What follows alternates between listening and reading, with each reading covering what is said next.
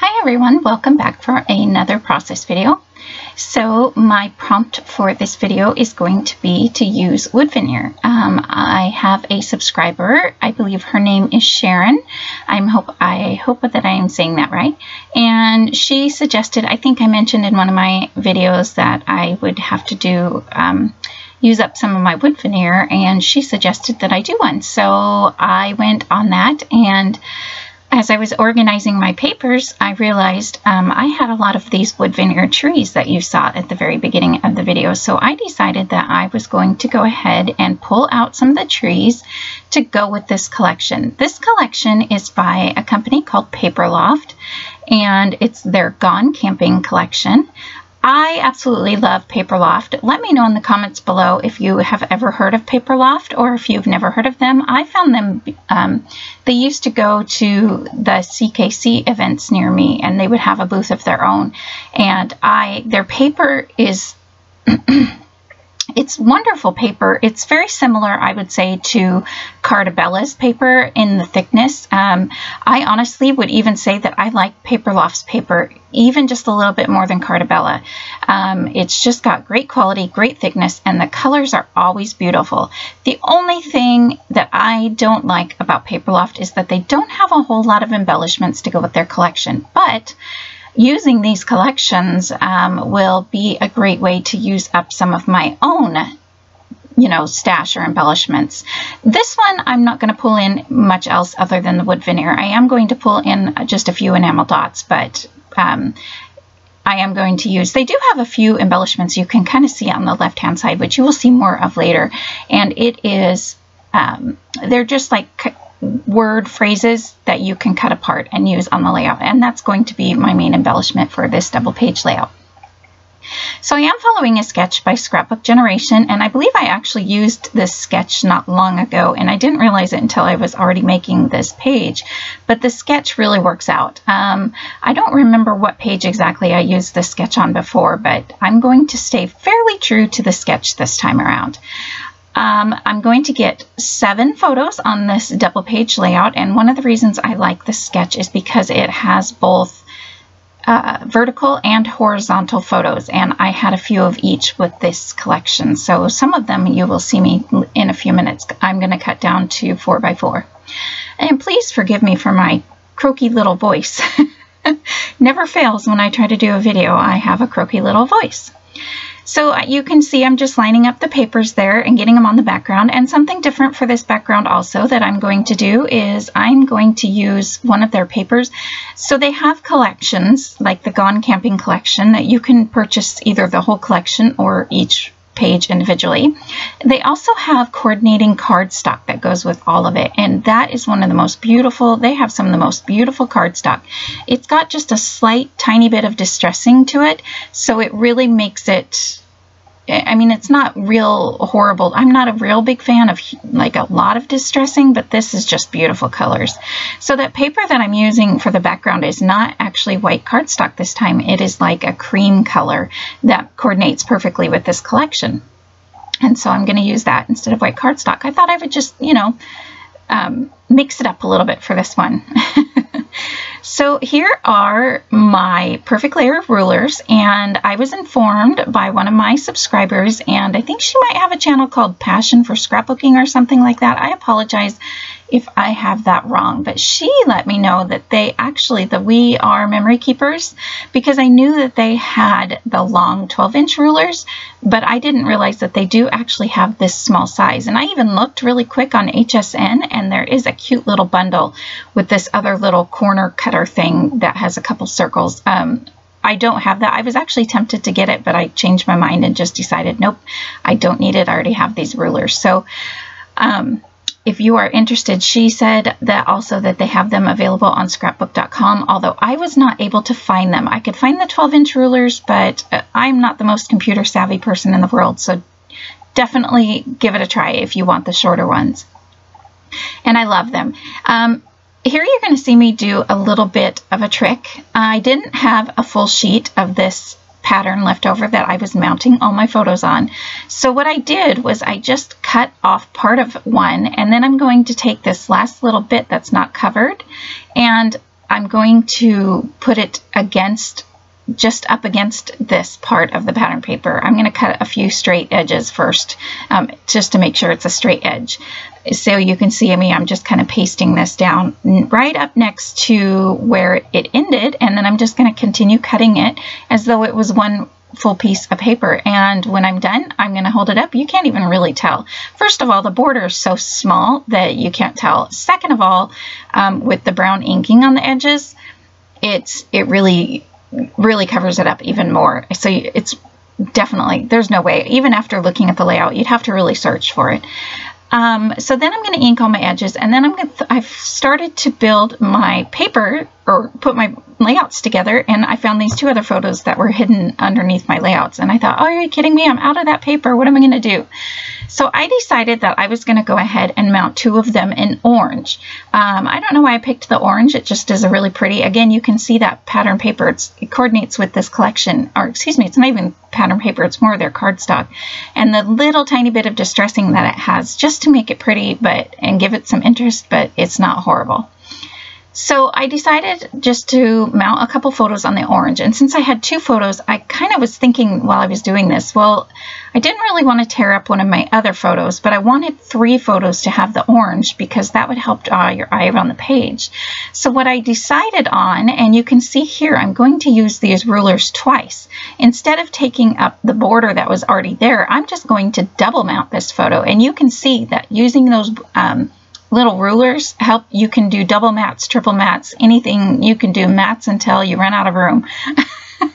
So they work perfectly for that. So yeah, those rulers really helped. So that photo has 2 mats under it, and it's kind of like the main photo on the left. It's not like there's a whole bunch going on in that photo that's not in the other photos, but I'm considering it the main photo.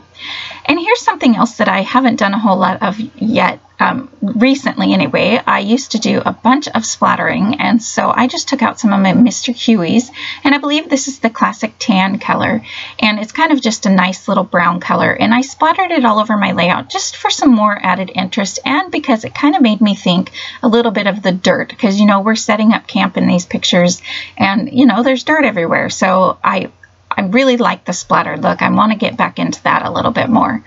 So you might see me doing that a little bit more here and there. So when I'm putting my photos down here, I am making sure that each one of the ones with the orange border are not next to each other. So this one here that I'm gluing down, the vertical one, or nope, it's a horizontal one, has the orange border. That 4x4 that's next to it has the orange border, and then the only other one with the orange border is that one on the very left that has both of the mats. So there is 2 next to each other on the right hand page, but it's, you know, the mats are so tiny, and I did ink them all with the brown Close to My Heart ink that you can't really tell anyway, and I really like how it goes, but I did want to make sure that they were a little bit spread over both the pages. So I pulled out these stickers, and I have to warn you, if you have these stickers, I don't know what they are. They almost have like a faux leather look, but I found some of them down at the bottom of, like right here, you can tell a couple of them had fallen down to the bottom of the page because they weren't sticking on the backing paper. And when I tried to pull them apart from each other, it pulled up the design or whatever. So you can tell on that one. You can tell on the letter W there that it pulled some of it off. I thought about keeping the letter W in case I need to alter another letter to make like an E or something, but I do end up just getting rid of it and not worrying about it. So if you have these stickers, go ahead and you might want to check them out. At first, I was thinking my title would be Setting Up Camp, but I didn't really like the way it looked, and I didn't really like that. I don't know, I just was something about it. So I decided to change it to Ready to Camp. And I liked the fact that it fit all there together on top of that photo and in just one straight line instead of needing 2 separate lines for the title. And then also after, I'm going to go ahead and add my Tombow mono glue to all the letters because of course they are chipboard and I want to make sure that they fit. After I do this, I am going to go ahead and look. I decided I wanted it to say getting ready to camp. I really kind of went back and forth with this title, and you know, I don't always struggle with my titles, but I definitely wasn't really sure how I felt about the way that this one said.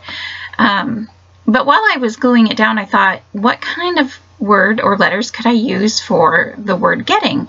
And I thought, well, you know what? I have some small wood veneers. Let's take a look at these and see how they look. And I fell in love. I'm like, well, this goes along with using up more of the wood veneers. It will match in with the trees. So I went ahead and I'm digging through all these. I don't know where, I want to say these are probably a Studio Calico really old set. There might even be just two different sets. And I felt like I was digging for a puzzle piece here. If you're a puzzle maker like I am, I love to do puzzles, but I couldn't find any T's. The only T's that I could find were these ones that were kind of capital. I mean, they weren't kind of, they really are capital.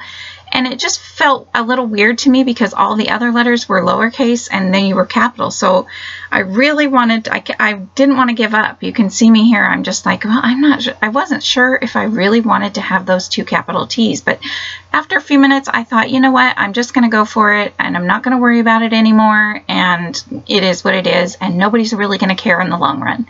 So I went ahead and did that. And I put all my letters away, and I'm going to go ahead and glue down the word getting. So what I'm going to try out here, this is my first time ever trying this, and I think so far that I like it. This is the Lawn Fawn glue. It's just their wet glue.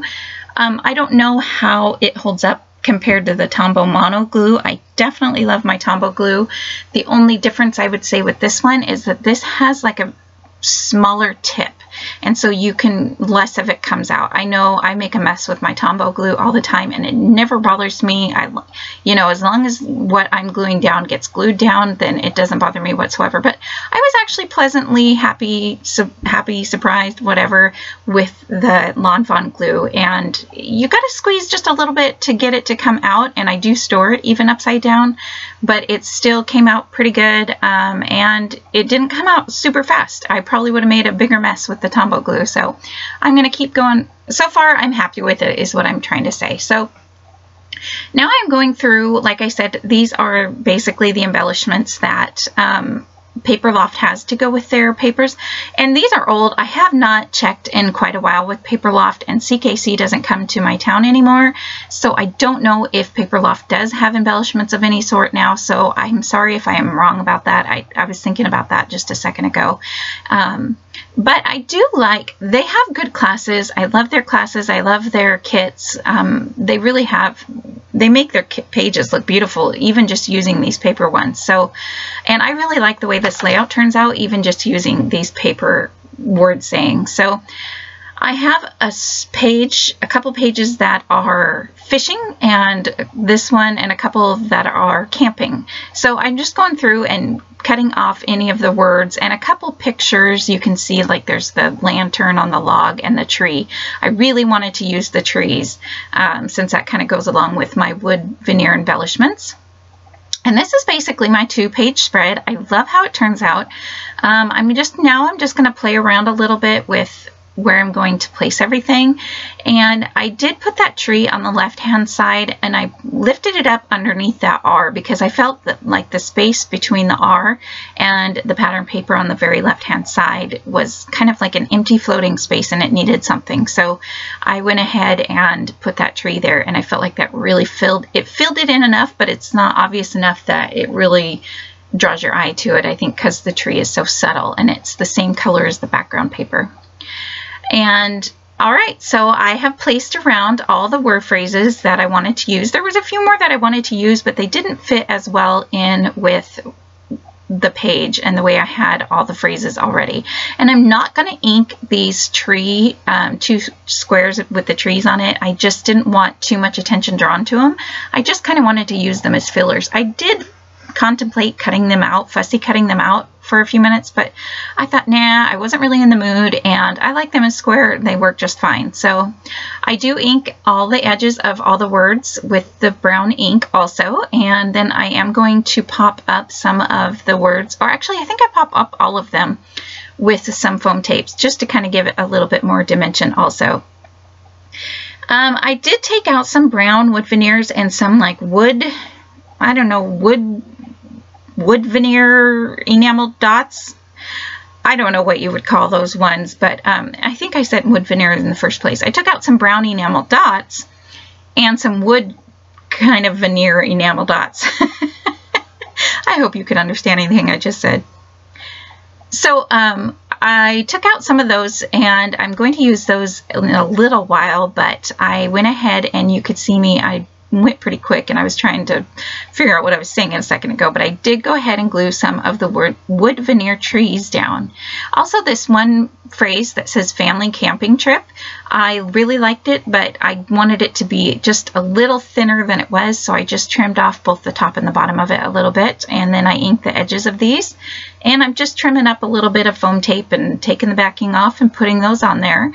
And I liked this Love to Camp because it brought the orange around. There's also orange in that pattern paper that where you can see the campers are, and so I feel like having those pictures bordered with the orange paper and having a couple word things around that has the paper really kind of helps just draw your eye around the page also. So here's where I'm going to use up a bunch more of these wood trees, and I love the way that it ends up looking. It looks so cute. What I'm trying to do, the only thing I meant to do anyway, made sure to try to do anyway, was make sure that the two trees, whatever two trees next to each other, weren't the same ones, and I wanted them all different heights.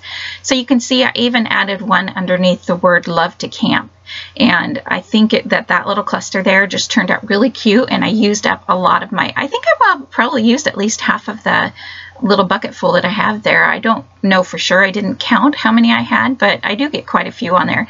I'm also going to glue some up here by this Great Outdoors. And again, these ones are the little smaller ones. I'm just gluing them next to each other, trying to make sure they're all different heights and different trees. I think there's 3 different styles of trees. And again, these might just be Studio Calico long time ago wood veneers. I'm not exactly sure. What I did decide to do to help kind of make the 2 pages flow together was to add trees on the left hand side of that word Great Outdoors. And so now there is trees on both sides, and again, they're all different shapes and all different sizes. So this is pretty much going to be my layout. I am going to add a few of these wood veneer enamel shapes, whatever you call them. I'm adding those into 3 different areas. I'm not 100% crazy about those, but I wanted just something else on there, and I wanted to get those used up as well. So that is my layout. I apologize about the glare. I did not realize it was there. I have a couple close-up shots for you here. I hope you like it. I hope this inspires you to get your wood veneer out.